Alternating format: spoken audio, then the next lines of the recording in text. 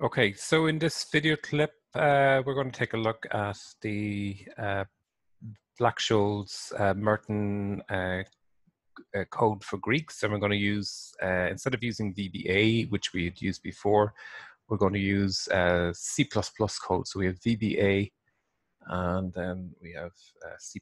So this code originally hails from Fabrice Roy, and when we highlight that code copy, right, all we've got to do is paste it in. The code that we have here is changed slightly to reflect dividend yield. So in the original code, there was no parameter input for dividend yield. We've included that in, made some minor changes then on the Greek formulae, which are consistent with the ones that you can see here. Okay, so okay, the most straightforward way to load that into C++ is to use an online compiler, and I do like online GBD. So let's just open that up. We go in, we select a language, C++. We delete out the existing snippet that might be there, and we can directly paste. And the parameter values that we have here are consistent with what we used in the VBA. So in the previous video clip on this portal page for Vinegar Hill, we worked out the VBA Greeks, or the Black Scholes Greeks, using the VBA code, and we're going to use exactly the same parameters. So they're consistent. We might make one change here. We'll start with the call, and nothing else is required here. We just run, and then we'll get output for the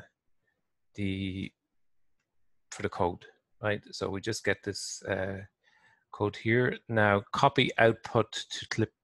Okay, so let's do that.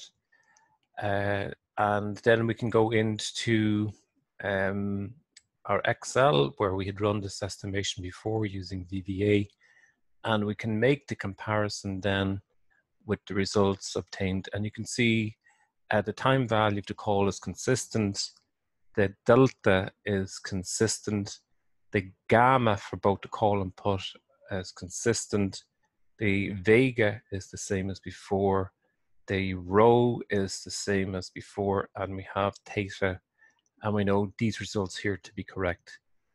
We then can go back and change. So we can go back and look at the VBA, the C++ code, but we'll change the designation here from being a call to being a put. So the option type here is a put, and we can run that, and we get some output again. Now there's a little bit of latency because it's got to go up to a server. Let's copy that to the clipboard, and then we come back out to the spreadsheet, and we can paste that in, and we'll just verify that the output is consistent. So the time value of the put is 557.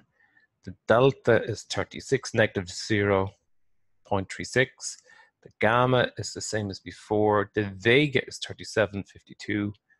The Black Scholes the annual theta, same, and the rho for the put option is the same. So this fairly clear. I'm relatively happy that these results are fine. Okay, so we'll stop there.